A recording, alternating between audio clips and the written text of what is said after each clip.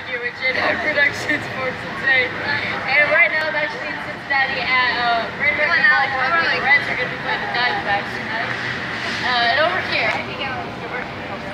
that's the cameraman's name, is the Ohio Rivers, where the other side of that is Kentucky, I think it is. Yep. Yeah. And we got the fan zone down here. And then over here, I'm going to show you guys the ballpark. Come on down here.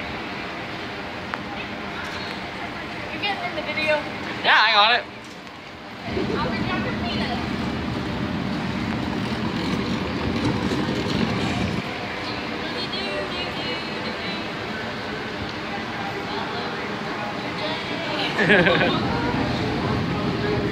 Dr. J is leading us into the park.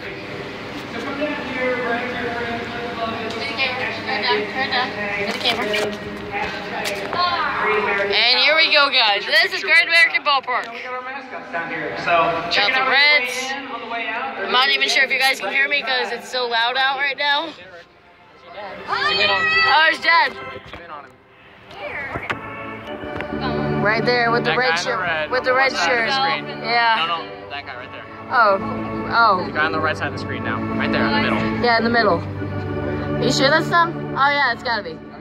Split the pot tickets started just 2 hours that are available. So you've got this, and you've got the fan zone outside, and you've got the Ohio River over there. T-shirts or stop by the Split the Pot kiosks from now until the middle of the season. These are the people that I wanted to be in the video.